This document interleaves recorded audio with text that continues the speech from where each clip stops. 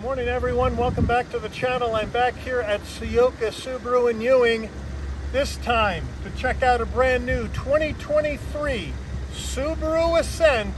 This is the top touring trim. So let's dig in. All right, the front end of this Ascent, the color is crystal black silica.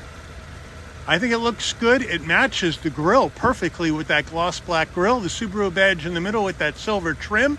We have LED headlights, LED daytime running lamps, standard turn signals, LED fog lamps, functionality on the grille, top and bottom. Overall, it's a handsome looking front end. All right, wheel and tire package on this Ascent. We have a 20-inch wheel, gunmetal gray, silver accents, 5-hole wheel, reminiscent to me of maybe what Alfa Romeo has done over the years with their wheels. A little different style though. We have all-season tires, 245 on the width, the 50 series sidewall 20s, ventilated rotor, standard brakes, all four corners, all-wheel drive. Full side profile of this Ascent Touring. It is a large SUV. This is a mid-size 3-row SUV. This is Subaru's largest vehicle. I like the overall design is very conservative.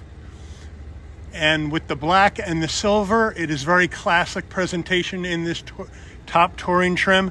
And I kind of like that rather than being a little bit too wild, because you're trying to appeal to many different people. Since this is the only 3-row midsize SUV that Subaru makes, they have to try to appeal to everybody as best they can, and I think this is about as good as they could have done with this design. As we move in closer, as you can see, we have flat black along the wheel arches. Top trim, I maybe would have liked to seen this body color. We are chrome around here, which doesn't match this chrome on the window trim. So it's a very odd choice, I think, right here by Subaru to do that. We do have LED turn signals, 360-degree camera. It's right underneath there. As we move down the side, we have chrome finish on the front and rear door handle, chrome finish down along the bottom of the door sills. We have a right side fuel filler cap, and up top, we're color matched with that shark fin antenna and a panoramic sunroof. All right, rear end time here on this Ascent, and I think this looks pretty good too. We have a very small spoiler coming off the roof. Our windshield wiper is down below because there's no room to tuck it in up top.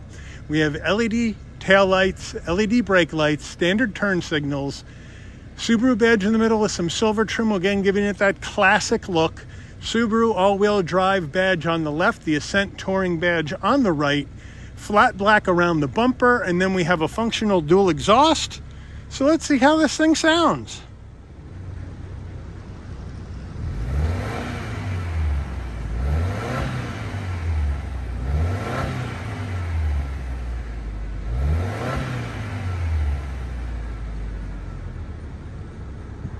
All right, under the hood of this 2023 Ascent, what are we looking at for power plant?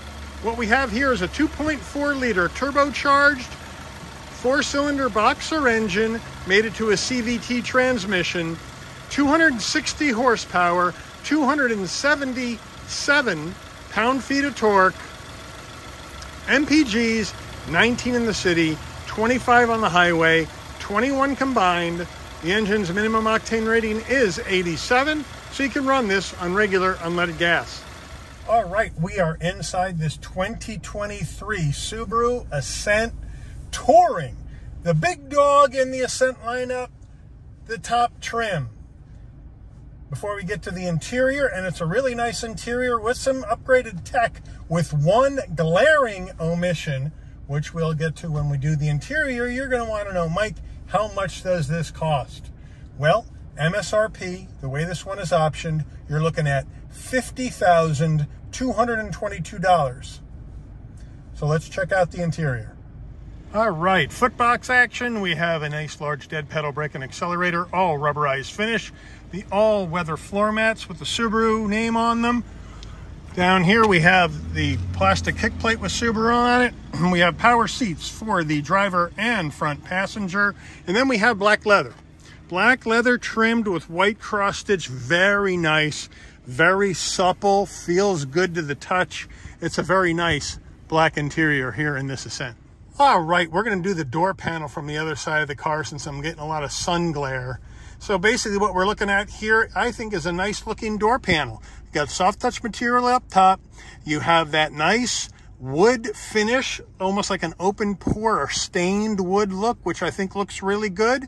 We have 2 memory seat settings for the driver, chrome door handle, some nice perforated black leather on the insert with the cross stitch, nice soft armrest, flat black on the switchgear. I think it is a really attractive door panel here in this Ascent. All right, dashboard up here. We have soft touch material up here. We have heat and air vent, nice leather with cross stitch, and nice area here to store some stuff, which looks good. We do have a nice large glove box right down there, and this does have the optional Herman Kardon sound system. All right, here's the infotainment system that we've seen in other new 2023 models. We got the 11.6-inch vertical display Subaru Starlink system that is integrated into the dash, which I like, but I do like the landscape one better than the portrait one. Let me know what you think. This has got all the bells and whistles in it. This has got your wireless Apple CarPlay, your wireless Android Auto. It's got navigation by hitting your map button. How does it respond? It's a little slow. A little slow. Should be better than that. Should be better than that. So we're going to give that a B-. We do have heated and ventilated seats for both the driver and front passenger. You can actually then hit your home button, and then you can go into your vehicle settings, and you can set up the vehicle however you would like. You have your Wi-Fi hotspot right there. You can go back to your home button. You can go into your other apps to Bluetooth your phone and whatnot. And let's see if I can get back to this one again. If I go into my car settings, this is where I have to go to get into my X modes, the snow and dirt or deep snow and mud or driving normal. There is no separate X mode button. Everything is done within this infotainment screen, which I don't like the best. I think there's too much inside the screen, but it is what it is. And I'll tell you, the heated seats in here are really, really nice. But overall, not bad. As we hit reverse, there we go with our backup camera, 360 view, and then we have this view from the back, which is this extra view that they give you. So you got a tri-view display here. Nice clarity, really nice. With trajectory, really nice. I like that quite a bit. And now as we put it back into park, cancel that. We also have a separate menu up top. So we have dual panel action, and you just hit this and you can go to the next menu, the next menu. Here's your UX modes. You can get to them up here as well. So a lot of different stuff that you can get to, but again, all contained within this screen. Moving down, we do have a nice area for storage right here. And then here we have our camera view button. And then here we have an aux jack, a USB-C and a USB-A. More nice of the stained wood finish. 2 cup holders. Subaru key fob, which is looking a lot better than the Solterras that we did yesterday. We have lock, the Subaru emblem is unlock, pop the tailgate panic button, nice weight, nicely done. The gear shift right here, plain and simple, to go through the 8 simulated gears in the CVT. Our electric parking brake. Here is our nice soft center armrest, leather and cross stitch. We have a nice removable tray and more storage down below with felt lining. Subaru steering wheel, nice leather wrap steering wheel with cross stitch, flat black on the switchgear, Subaru badge in the middle, nice brushed aluminum finish down below. On the left, we have our telephone and voice commands. On the right, we have our safety suite and adaptive cruise control commands. We have paddles here to go up and down the simulated gears on the CVT transmission. We then have over here on the left stalk is our controls for our headlight and fog lamps. And on the right are both of our windshield wipers. Down below here, pop the tailgate, bright and dim the dash. All right, dashboard action. We have an analog digital combo, analog gauges for your speedometer, tachometer, fuel level, and coolant temperature, and then a small display in the center, which will take you through different information like digital miles per hour, range to tank, odometer readings, trip odometer, that kind of thing, instant miles per gallon, exterior temperature, all in that smaller thing. Again, the competition, particularly Kia and Hyundai with the Telluride and Palisade, are going digital dashes in their 2023s.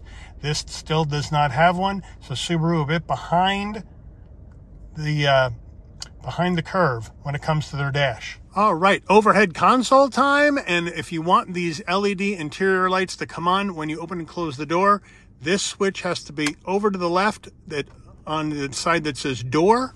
So now when you open the door, your lights come on, and when you close the door, your lights will go out. Here are the controls for our panoramic roof. So you just hit that, hold it down a second, and the shade will go all the way back.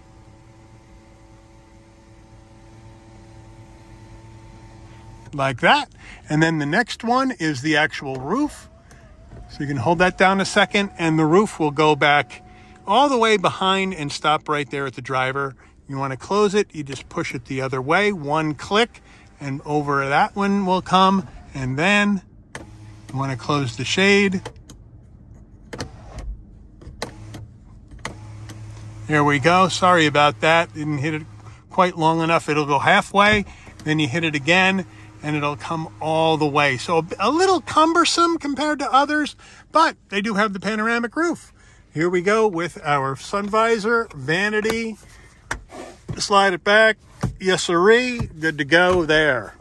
All right, rear view mirror action. And why am I showing you this? Right now we have it set standard. You pull this little button forward, and now we got our camera on, baby, and we got the full digital rear view mirror looking awesome. Great job on that Subaru.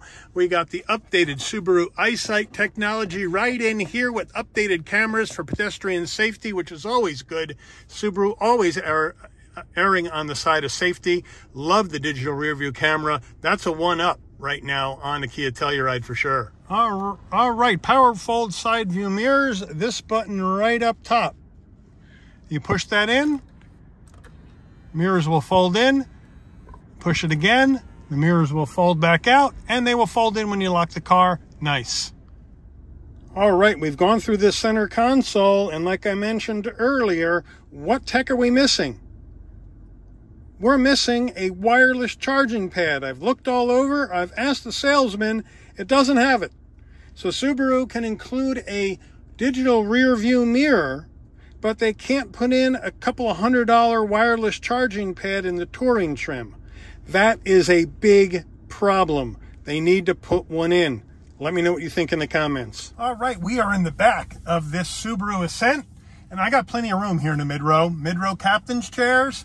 Plenty of headroom, plenty of shoulder width room. This seat is set for my driving position, plenty of knee space. I like the consistency of design. The door panels here, same action as we have in the front. And we also have the sunshade that will go up so you can see out, but nobody can see in. But again, like I've said on others, if you're not using it, have it down, because the spring will wear out, and if you leave it up all the time, it's just gonna flop like this and look like crap.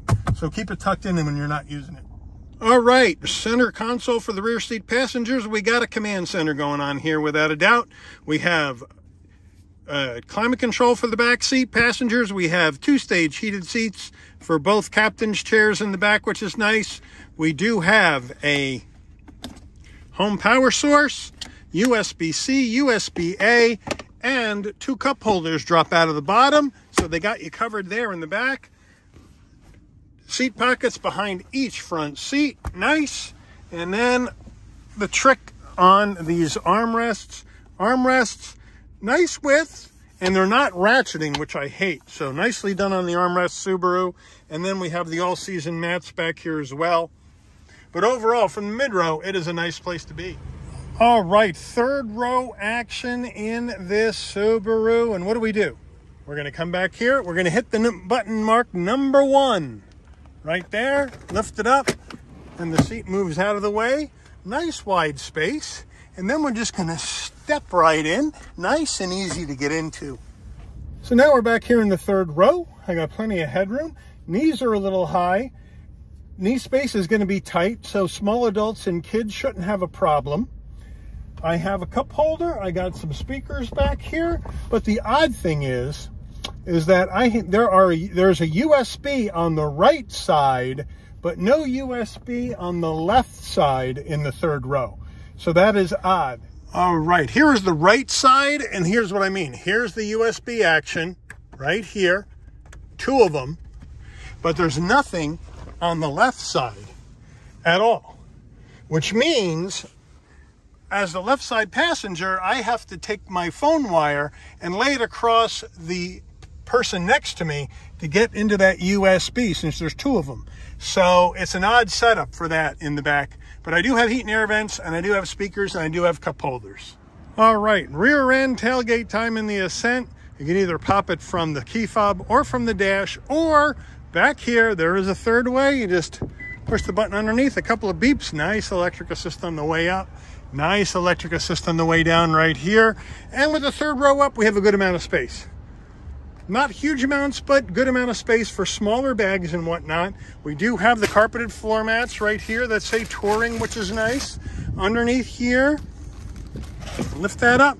You do have a security shade you can use. Right now it's stowed, and more storage, and underneath that some jacks and tools and whatnot.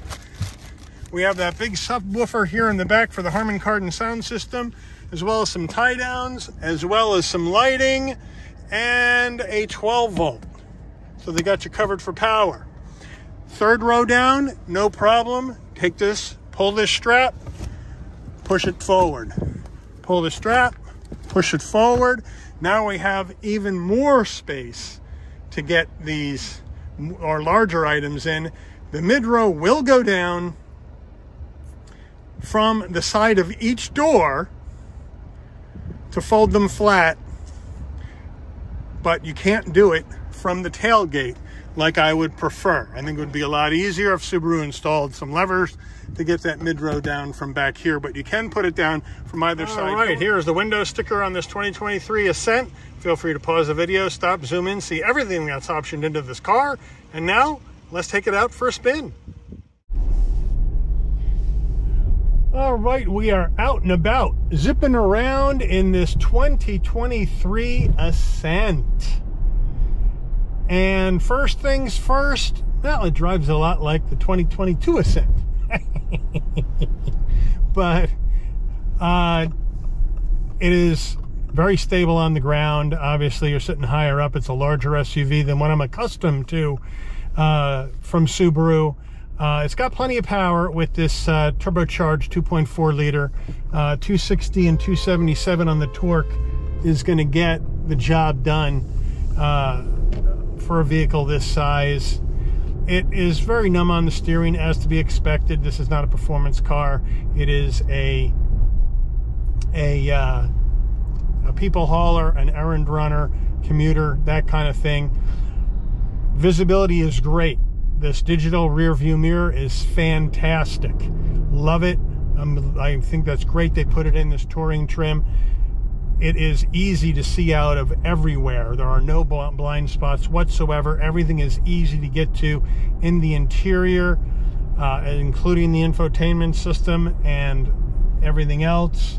We have all the Subaru EyeSight technology in here, blind spot monitoring, cross traffic alert, lane keep assist, traffic sign recognition, speed limit alerts, active collision braking, pedestrian stuff. I mean, it's got everything you can think of in here as far as safety equipment, which is to be expected for a Subaru.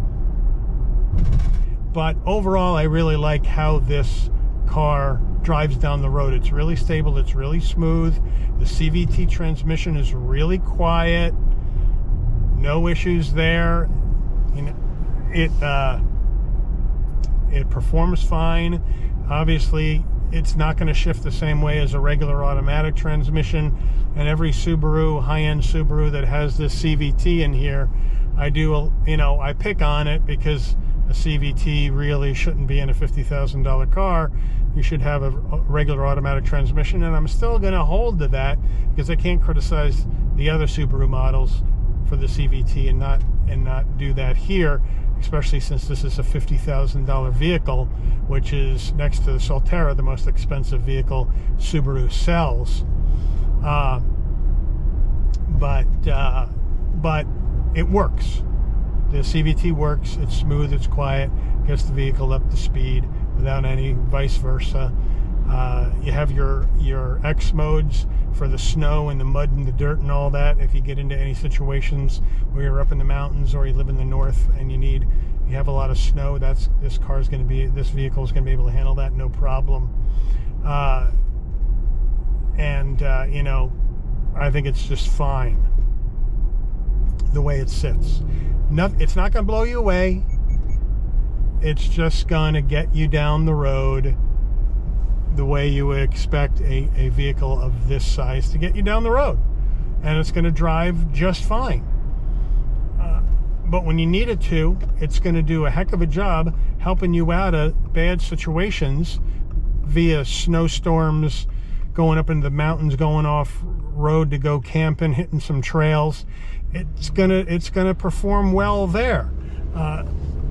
So I think that Subaru has done a nice job here overall. Is it as competitive in the segment as the hot-selling Telluride or Palisade? I think that's up for you to decide, but it's certainly an SUV you should test drive if you're looking at a mid-sized three-row SUV. Now we're going to go ahead and hit the emergency brake, see how she does. Nice. Stop. Nice and linear. No issues. No pull of the wheel at all. And now we're going to take off.